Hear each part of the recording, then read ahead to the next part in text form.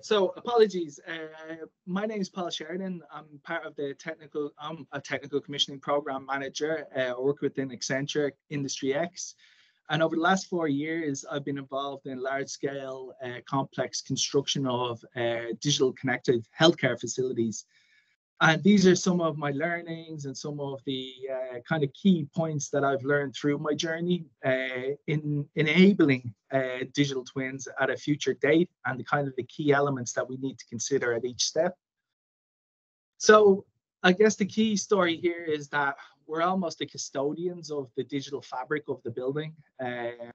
At every step, we need to have kind of the end-to-end vision. It's difficult at times during construction to be that kind of, to look that forward ahead when, it's very difficult just in terms of construction. Different things need to happen at different times, commissioning of different systems.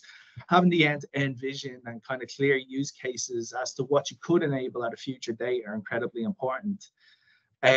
So starting with a kind of key use case could be something like the most important use case within a hospital, which is obviously the patient, who are number one within healthcare, obviously, and looking at, at their most, vulnerable time, what are the systems that wrap around them, and what are the technologies that we can provide to ensure that their safety at all times and the best outcomes for them, their families, and the surgery and medical team supporting them. So within this slide, you'll start to get a bit of a look at just kind of the key building systems that will be wrapped around a kind of any theatre at any one time. These are then, there's layers above these, which we'll jump down into the next slide. But just looking at the kind of key systems around there, for every single one of them, you'll see a QR code associated with them. And how can we capture all the data within the QR code to inform the kind of data structure and the naming methodology to ensure that for any single supply, any sensor that goes out of kilter, or for example, provides a predictive maintenance fault here, we get all the information associated with that captured and sent via a ticket. So sticking with that use case, we'll drop down to the next slide. So bear with me, it's a little bit busy, but I will talk you through it. So the digital twin for us is slightly abstract at the moment, because obviously we're just trying to test and commission hospitals and get them open and get, patients in and get the hospital operations up and running. But if we had to start from the foundation of any kind of connected digital facility, we look at the physical layer. So, what's incorporated in making sure that the physical layer is up and operational. That starts with digital strategy, design information, making sure the right data strategies, naming methodologies, tagging, asset identifiers are all in place. So if we go back to our use case, then we can see that the predictive maintenance alert, which has been predefined, is picking up an issue in the air handling unit. That then jumps up to the IoT middleware, which receives and categorizes the alarm based on the unique identifier, which has been provided. We can then look at systems integration within the IoT platform, whether that's the security systems to local, be it porters within the building that need to take action or clear spaces. There can be a whole kind of series of faults from there, or series of queries which are created from there. Then from the IoT platform, we jump up to the IWMS layer. So this is essentially the CAFM, or integrated work management layer. And this is kind of from our perspective, as far as we take it in the building at the moment, from a kind of facilities and construction perspective. So the IWMS generates a ticket. It captures all the information. It pulls down into the common data environment from below, which is all the building information. That's everything to do with the asset data, performance history, testing and commissioning data. The IWMS will also have all the asset history. We'll have all the last time it was maintained, metering data to show any anomalies associated with that piece of equipment. And we can lock all that into that QR code and kind of that unique identifier behind the piece of equipment. So there's a huge amount of work that we can do in kind of protecting the end digital vision and the digital twin. So if we were to look at that, then we can push the information that we have brought to our layer up into the clinical systems, up through the connected devices, to look at, is anything within the theatre out of its kind of temperature tolerance? Do we need to take any action? If we were to pull it up into the next level, into the SAP system, is there any type of scheduling or staff resource review that we need to undertake based on this potential issue within the theatre? And then we push it right up to the electronic health record. So is there an impact to this theatre being taken down? If it does need to be taken down, how can we schedule that? Does it impact staff waiting list profiles? Is there any other theatres that can take over within this period? So we could probably at this point get that far, still with a lot of integration and work to do on this level, but within our current remit, we could probably get this far.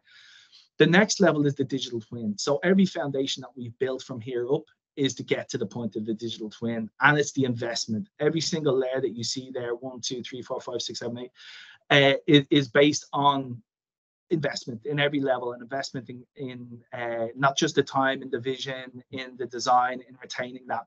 And then from the digital twin, we can do all sorts of environmental analysis, look at the space, look at the previous history of what's been the maintenance history, look at the weather conditions for the coming weeks, look at health and safety compliance, look at risk, look at even,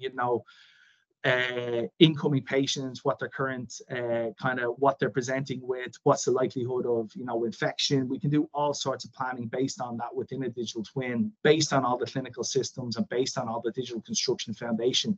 We can then perform go, no go, theatre operation analysis and inform decision making within the hospital. So from a construction perspective, the humble beginnings, we do hope to push it and make sure and secure the digital twin capabilities for the future operation of these connected healthcare facilities. So that's me. Hopefully I did that in 8 minutes.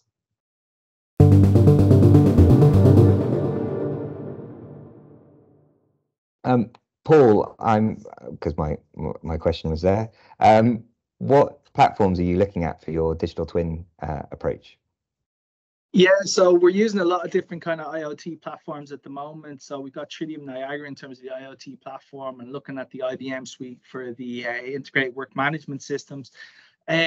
We are testing and validating our digital twin use cases as we move through, and we're using Autodesk Tandem to do that, just because it's the quickest and kind of easiest way for us at present to do that. We can connect the IoT data to the kind of 3D BIM model and look at what kind of stuff we can generate from that. Depending on the scale of the project, obviously that will be need to scaled up. But as I said, at the moment, we don't actually have a buy-in for a digital twin. So at the moment, all we can do is validation, and Autodesk Tandem is quite an agile way for us to do that. Paul, coming back to you, and again, I'm going to try just to make sure we've got as many questions covered as possible. Will your digital twin have a 4D ontology to help organize the diverse data? And as a kind of reciprocal question, what are the top problems you find when you try to correlate disparate data sources together? So in terms of the 4D ontology, that will be there, and that's part of what we're trying to enable through the process that we're looking at the moment. We're always striving to try and push the data as far as we can within the deliverables. So fingers crossed when it does come to that point that we will be able to layer that over. And the second question, sorry, Ali, was challenges around bringing disparate data together. Oh yeah, massive, yeah, there's huge challenges around it. Particularly when you've got multiple subcontractors, it's very difficult to try and wrangle a centralized kind of data structure. But we have worked very hard with the MSIs on the project to structure that data to try and make it uniform based on the GS1 asset naming and kind of different data structures. So when we get to the next stage, which will be that of kind of the data testing and running it through and back and forward, hopefully we will have kind of tried to alleviate most of that, but we're not quite at that point of trying to pull in too much disparate data at this stage. Perfect. And I think a follow-up question was, I like the digital foundation model, but shouldn't include the patient in the diagram. I do like the patient, but shouldn't it include the patient in the diagram? I think I had the patient in the diagram in the first one.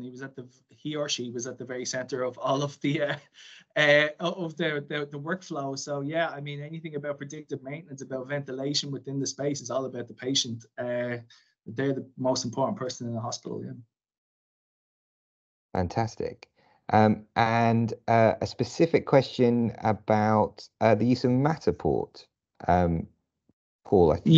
Yeah. So we Yeah, no, within the projects that we have at the moment, we do have kind of 3D model capture. So obviously we have the as-built building information model, but we also do have site captures, which are capable of scaling back through 2-3 years in time.